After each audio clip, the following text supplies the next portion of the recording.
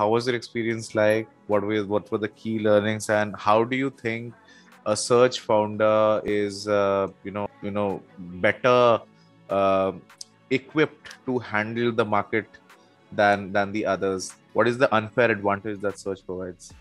Yeah, that's a great question. One, it was a great experience. So, of course, I was previous to starting TopLyne, I was at Sequoia.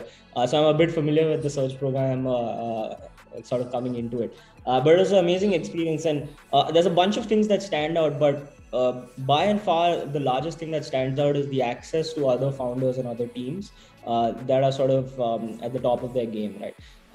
The second thing that stood out to me was essentially the amount of learnings that you can have from folks not working on the same thing as you. So that does not need to be a SaaS company or a SaaS founder. It could be someone working in edtech. But a lot of their learnings from, let's say, building distribution in edtech could actually be very applicable to you.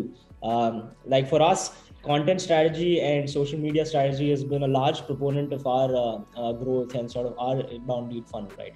And learning from a few founders at Surge as to how they sort of generate sort of millions in top of funnel when they're sort of dealing with edtech companies and students was actually a massive unlock for us, where we have taken away a lot in terms of how these teams run their content, how these teams leverage it across platforms. So we essentially write content, but there's a lot of mediums such as podcasts, which is audio, video, and so on, that we can actually expand our distribution base. But learning it from folks who are actually doing it at scale and seeing real results has been sort of game changing for us. So for me, Surge is of course about a lot of competitive advantages you get in terms of access to experts, access to folks who have been there, done that. But by and far, it's actually talking to the other founders who are in a similar stage as you, where you can teach them something that you have learned over the last few years, and they can teach you something that they have sort of figured out, right? So there's a lot of allied learnings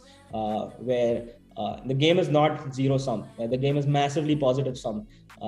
If you know sort of who to talk to, and sort of what to ask them. Right? So that was my takeaway from Search.